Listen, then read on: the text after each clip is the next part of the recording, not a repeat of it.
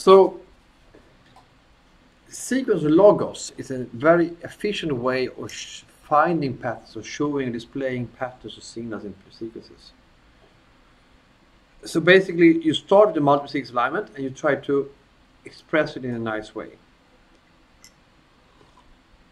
And you do that by highlighting the parts that are conserved. And you do that by calculating what's called the entropy, the Shannon entropy of a sequence.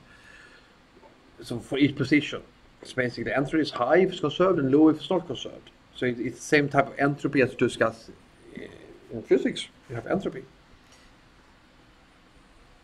High entropy is when it's ordered, and low entropy when it's disordered. So what we want to achieve is basically something that Shannon is invented. So you want to have you want to define what's called Shannon entropy, which is basically the sum over all probability to find something times the log of that probability. And normally use log 2 of them. So basically you want to compress the information as much as possible. So basically if you asked to have two states, you will have a Shannon entropy that are like that. So basically if it's 1 or 0, the Shannon entropy is going to be 0, and if it's 0.5, it's going to be 1. And similar, if you have more states, of course, it's not going to go perfectly like that, but it's going to keep going. So, and then of course, basically, if you have 50% chance of being, so basically you have most information is either 0 or 1, and less information is 50-50, because then it's random.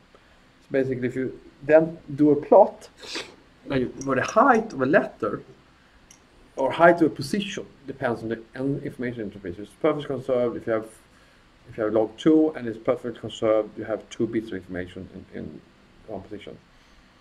And then you actually do one further trick is that you actually divide this height into the frequency of each of it has to do each nucleotide in that position. So if it's 90% T's, you have the height of T that's 90%, and you have an A that's 10%. That's it. So if you take 40 yeast tata sites, you will have this pattern. So you see that A is in this case completely conserved, but the T and surrounding it are slightly less conserved, and the next A is slightly less conserved. But you also can see that in position 2 and 3 here, you actually have some information also. It's better than random, because random will be 0.